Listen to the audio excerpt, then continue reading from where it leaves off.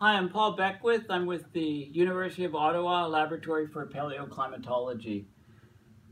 This is the last video of a series of videos that I've been filming on how quickly the rapidity of the climate changes that are occurring in 2016 and how it applies, how you can take that global change and apply it to, for example, to local levels, to environmental assessments which don't consider climate change at all. And in fact, if we were going to be completely honest with ourselves, then if you did a proper climate assessment, then we just would not be building any more fossil fuel projects, period.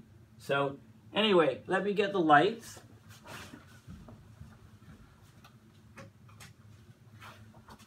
So in the last video, I was talking about some of the dangers from continuing to procrastinate and how global food supply is going to be the weak link in the whole system, the thing that will cause us the most grief and wake people up to climate change.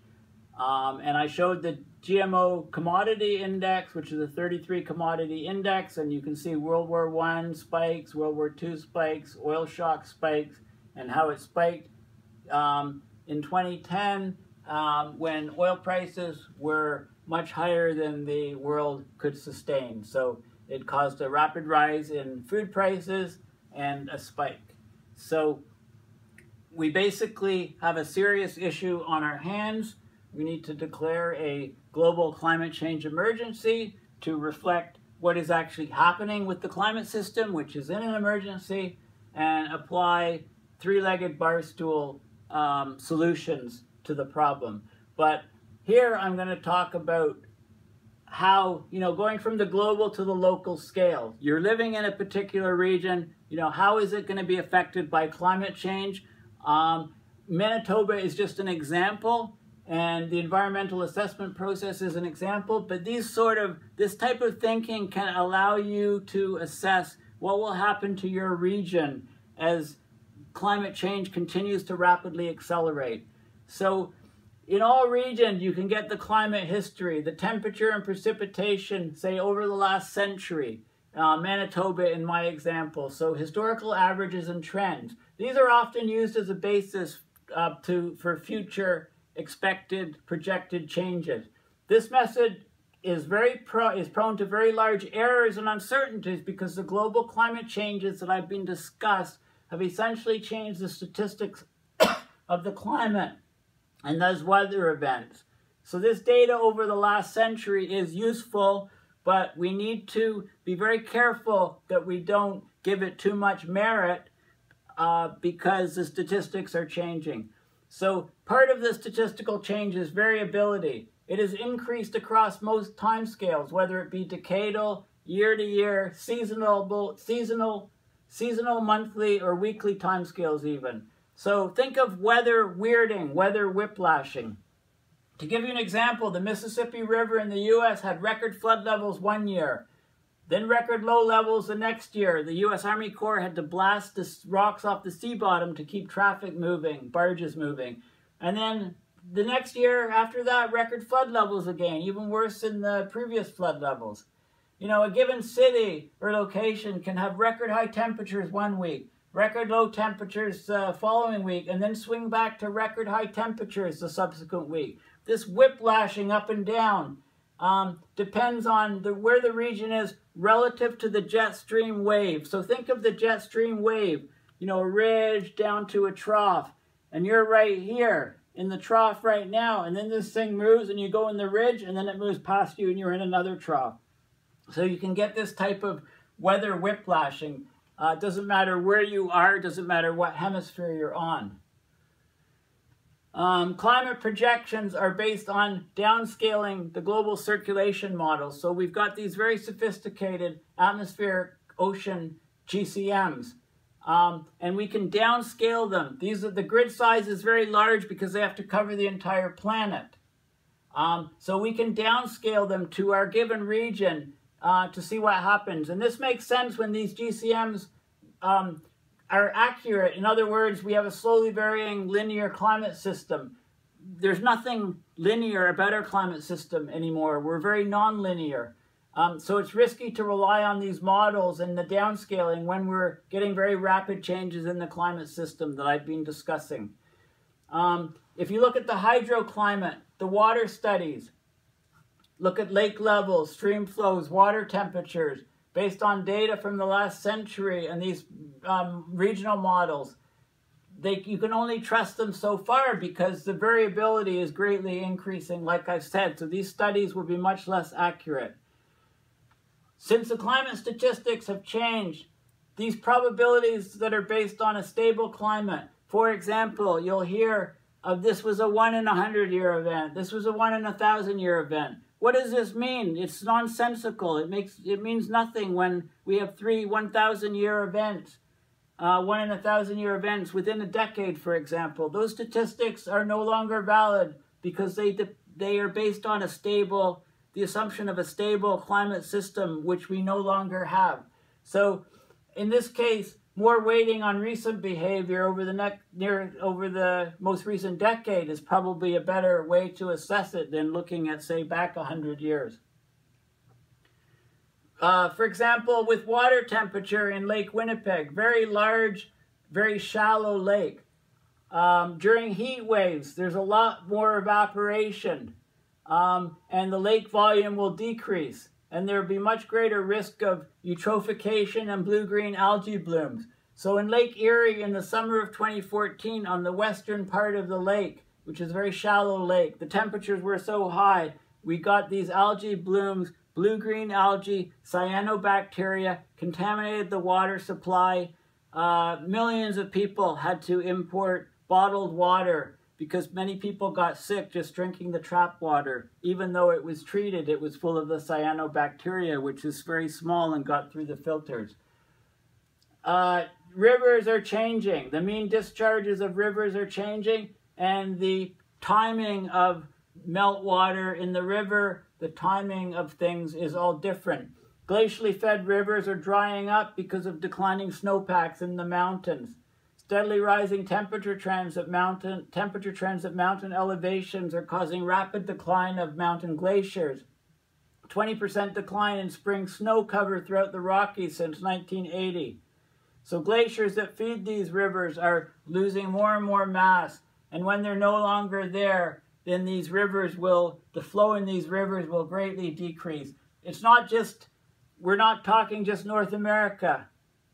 Runoff from snowpack supplies between 60 to 80% of annual water supplies to 70 million people in the American West, but billions of people in Asia.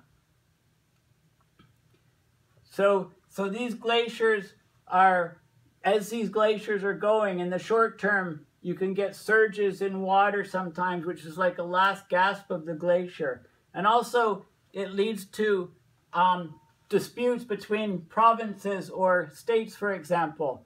So 1 unit of water input into the Saskatchewan River in Alberta can take 50% of the flow. Saskatchewan, 50% of the flow that's left over, so 25% of the input. Manitoba, the rest. As the flow level, if the flow level drops in half, does Alberta say, okay, we need to keep all of the water and give these guys nothing? And then you can have disputes between provinces or states, so inter-country disputes. This is becoming common already in the U.S.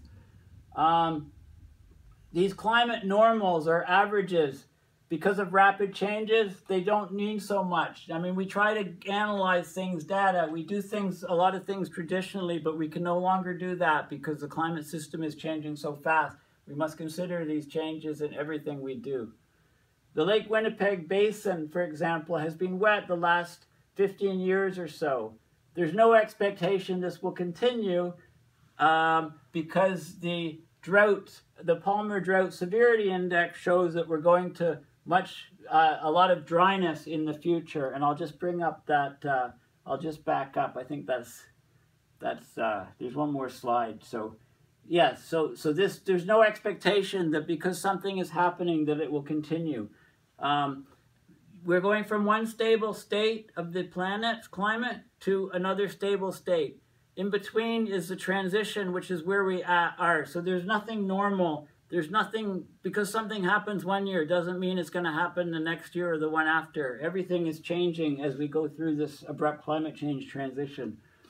So overall, doesn't matter whether you're in Manitoba or anywhere in the planet, historically and traditionally, when we do a new project, we do an environmental assessment. We only look at the local and regional direct effects on the environment during the construction, perhaps short-term time periods.